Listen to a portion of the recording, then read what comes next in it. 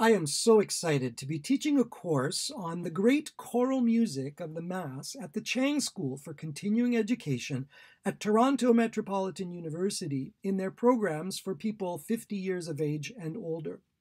I think this will be a great class for anybody who loves choral music and wants to dive into some of the most beautiful music ever written. But since it's a course about the music of the Mass, I've had people tell me they don't want to take a religion class. So this little video, I am hoping, will help you to get to know what is on offer, and I'm also hoping that it will convince a few of you to join. What is this course? It is a music appreciation style course for people 50 years and older about some of the most beautiful choral music ever written.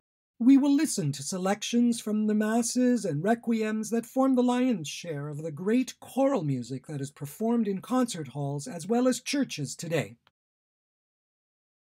So, what will you learn? First of all, we will start with the 5 movements of the Mass, which almost always have the same text and yet can be set in so many interesting musical ways. For example, how many ways can a composer set the words, "Lord, have mercy"? Hauntingly,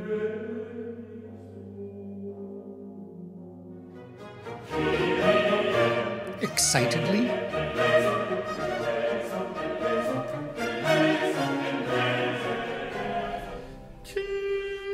sublimely,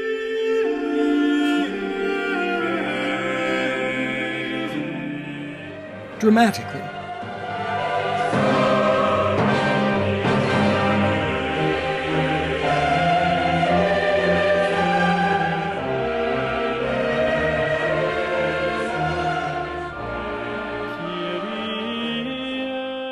We will explore music from all time periods in each class.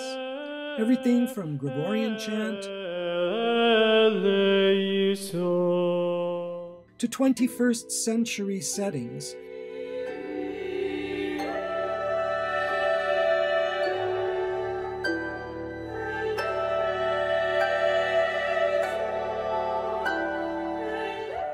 As we listen our way through each of these 5 movements.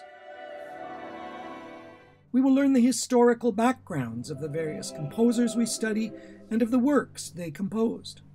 For example, how the Napoleonic Wars influenced Haydn to add a military feel to his Lord Nelson Mass and his Mass in the time of war.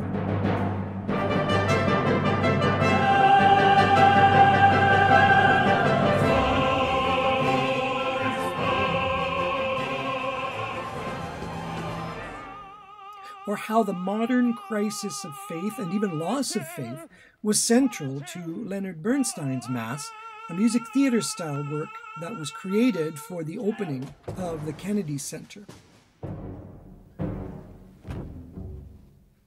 We will learn how composers have consistently reached into the past for musical ideas that have inspired their masses.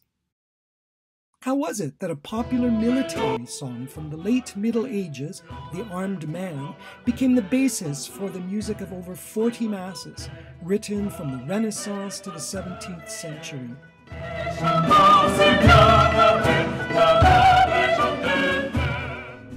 Whereas in modern times, composers like Maurice Duruflé have harmonized Gregorian chants in a 20th century fashion to compose his haunting requiem.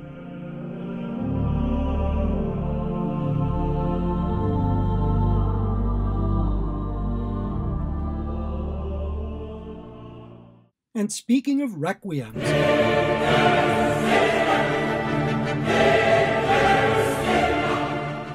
we will study this special and dramatic form of the Mass. Its text covers everything from the Day of Wrath to Angels in Paradise, providing a rich tapestry of music from the fearsome to the sublime. Verdi's Requiem was so dramatically intense that some said it was his greatest opera.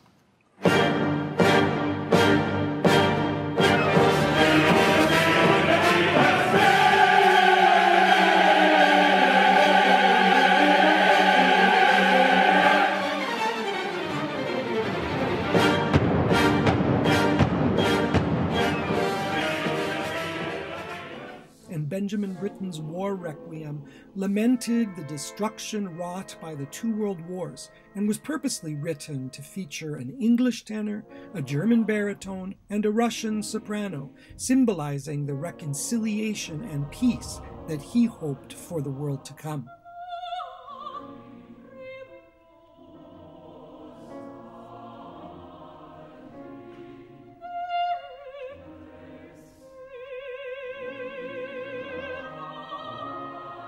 The Mass is not just the province of dead white men either. We will listen to significant contributions by female composers who have brought their perspectives to this form. We have already heard a clip from Sarah Kirkland Snyder's Mass for the Endangered. We will look at Libby Larson's Missa Gaia, or Mass for the Earth, which follows the form and the spirit of the traditional Mass, combining it with words that speak of human beings' relationship to the earth.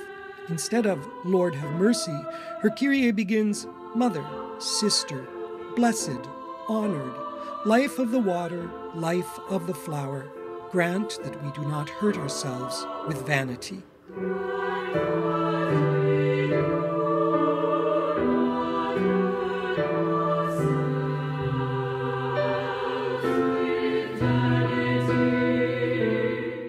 And jazz pianist and composer Mary Lou Williams' gospel-flavored Mary Lou's Mass, which was the inspiration for choreographer Alvin Ailey to create a ballet that the New York Times hailed as a celebration of life, jazz, and gospel, an assertively happy work.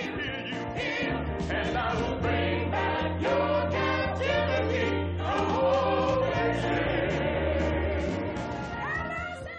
In addition to Anglican and Lutheran Masses, we will enjoy variations on the standard form by composers like Paul Halley, who interpreted recordings of wolf howls and whale songs in his jazz-inspired Missa Gaia, another Earth Mass.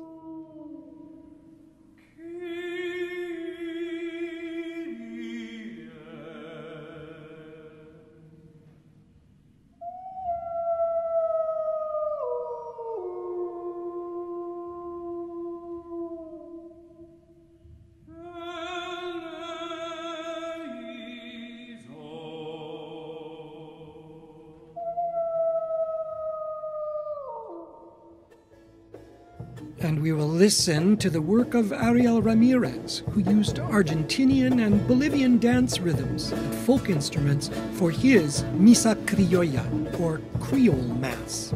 Santo, Santo, Santo.